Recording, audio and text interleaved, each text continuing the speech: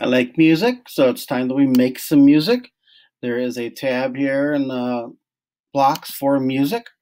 You can play tones, you can play ringtones. There's a slight difference to them. I like to play tone before I play a ringtone. How long to rest. It's got some built-in melodies, uh, some things to change tempo, set tempo. So again, some various things there. Change the beat. So let us play some music. Again, on startup, let's make sure that the program's working. But then let's use some buttons. And right now we're still using the A and the B button. So when we press button A, let's play some music. Let's play a tone. Now, if you click on the tone, you notice piano shows up.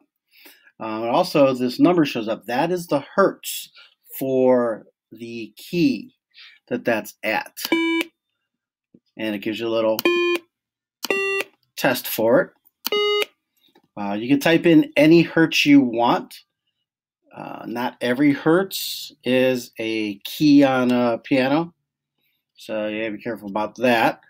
Our hearing ranges from 20 hertz to 20,000 hertz, roughly. There's a question about whether the microbit can produce that, all the ranges, and whether the speaker can actually produce it also. So if you go to the extreme ends, you might have some trouble with the sounds. So let's just pick middle C, and we'll play that for beat. Again, you can change this half beat, quarter beat, 8 beat. You start stacking in tones here. Let's go with, see what happens. Again, the emulator lets you show some things. So play them one after the other, because we said to play it for a beat.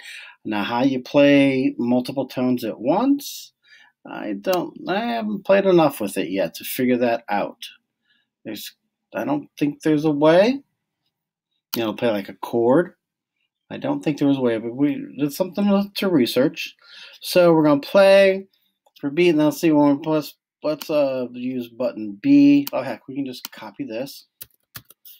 Oh look, I copied the whole thing and changed that to button B. And I want to play their melody that they've got. Some built-in stuff. Let's go Ode to Joy. So you notice over here it's showing a plug, like an MP3 kind of player kind of thing, like a headphone, and it shows it going to 0 and ground. The microbit defaults to 0 being where a sound type signal. It doesn't actually send sound, it sends an electrical signal. Where the sound signal is going out, defaults on 0, and hooks up. Now, if you have headphones and not a speaker, you can hook your headphones up this way. One of the alligator clips goes to this end of the plug, and the ground goes to the other end of the plug. If you've got a speaker's got two places to plug, a positive and a minus is usually what they're called. It doesn't really matter which way you plug them in. The only thing you'd have to pay attention to is if you have multiple speakers plugged in, that you want ground always plugged into the same one. So if you got ground plugged into the positive on one speaker, you want ground plugged in the positive on the other speaker. That's the only thing. And then I've got ground and 0 plugged in on my microbit. Again, download the file. And you tell me all that stuff. Let's go there. My microbit's there. It's downloading here. It is there. Let's drop it on. And then I will play it for you. It's not really loud, but it's good for local. If you need it to get louder, you're going to have to send the signal to an amplifier of some kind. It would be a mini amplifier or a big amplifier, it doesn't matter. So here's the sound. And here is the ode sound.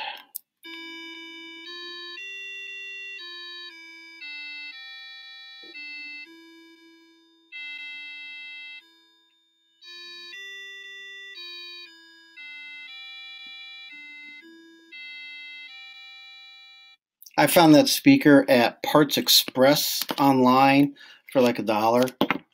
Here is a little piezo. Here's a little buzzer. How it sounds on this little buzzer. The buzzer is also like $1. I'd buy the speaker before I'd buy the buzzer. So here's the first.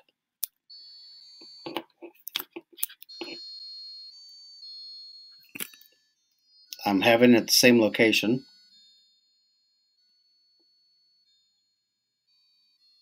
And you can barely hear it. So, again, speaker, much better. So, that's that speaker, SPK 1495AR. Parts Express had them on discontinued for sale kind of thing.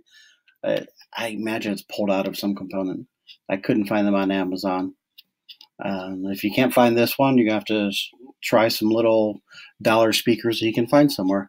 Again, you can use a headphone if you want. Just try an e-speaker if you want to. It's got to have 2 places to connect.